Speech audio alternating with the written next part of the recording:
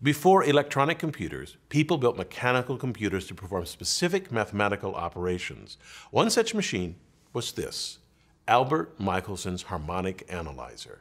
This 19th century machine adds together cosines to create intricate patterns. Amazingly, it also does the inverse operation. It can take a pattern and reveal the cosines that, when added together, will approximate it. This operation is called Fourier analysis and is possibly the most important mathematical technique of the past 100 years. Without Fourier analysis, there would be no MP3s, JPEGs, or cell phones as we know them today.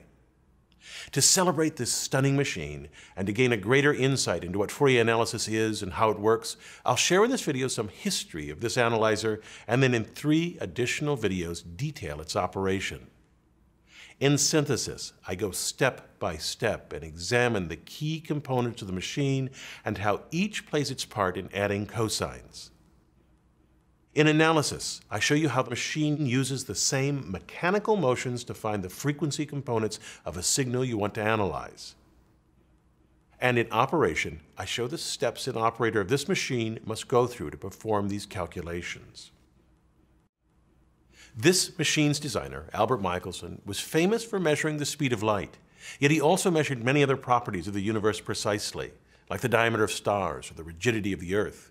In the late 19th century, he performed Fourier analysis by hand to help resolve fine details of the light emitted by vaporized elements. He was doing an early version of Fourier transform spectroscopy. These hand calculations were laborious, so he invented this machine to automate these calculations. He built a prototype machine similar to this one in 1897, and then a larger prototype 4 times the size a year later. The machine was then commercialized by William Gartner and Company.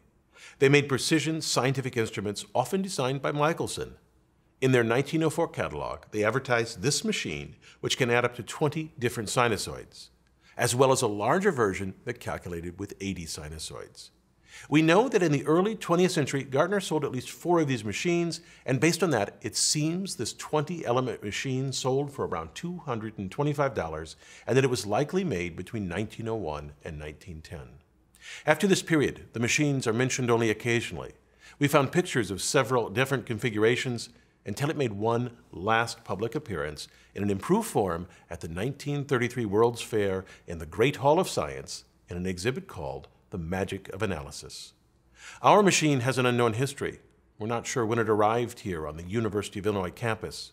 We only know that for at least the last 40 years, it is set in a glass case in Altgeld Hall, its gears completely still. Join me as I bring back to life this stunning mechanical computer. I'm Bill Hammack, the Engineer Guy.